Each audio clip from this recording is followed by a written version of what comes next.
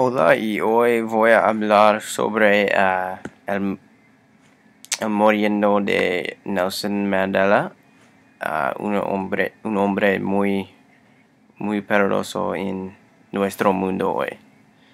El expresidente sudafricano y Premio Nobel de la Paz en 1993. Nelson Mandela murió este jueves a la edad de 95 años. Es muy triste. Confirmó el presidente de Sudáfrica, Jacob Zuma, es quien dice este.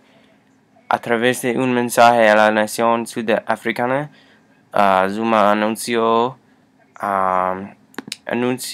que también que desde este viernes se le rendiera un homenaje de Estado a quien fuera uno de los artífices de la nueva Sudáfrica y del fin del sistema de segregación de razas conocido como apartheid en inglés.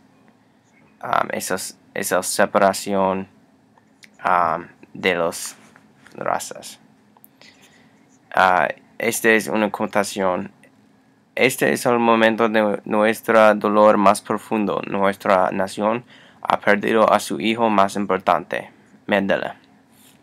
Vamos a amar por siempre a Mandela, dijo Jacob Zuma en su mensaje en cadena nacional. Es la acotación del presidente. Mandela es el líder moral de los sudafricanos. Continuó luchando por su vida hasta este día, mostrando al mundo su fortaleza y valencia.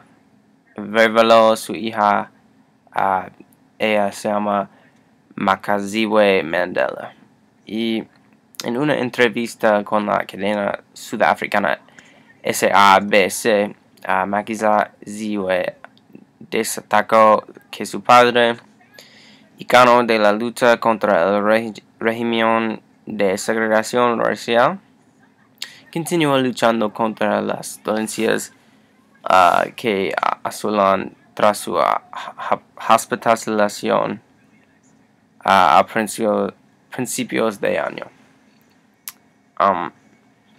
El expresidente se encontraba en su residencia de Johannesburg desde el 1 de septiembre, y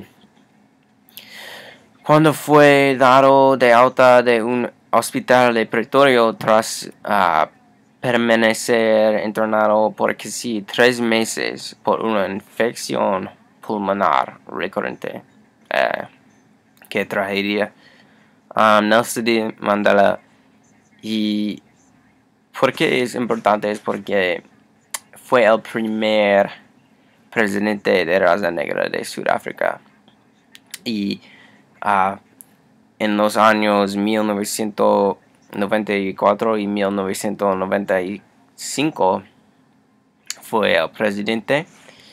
Y ese es un muy cosa grande, porque no fue muchas personas negras que estaban trabajando en estos años, pero para una persona de poder, para ser en el gobierno, una persona de raza negra, es muy increíble, y necesitamos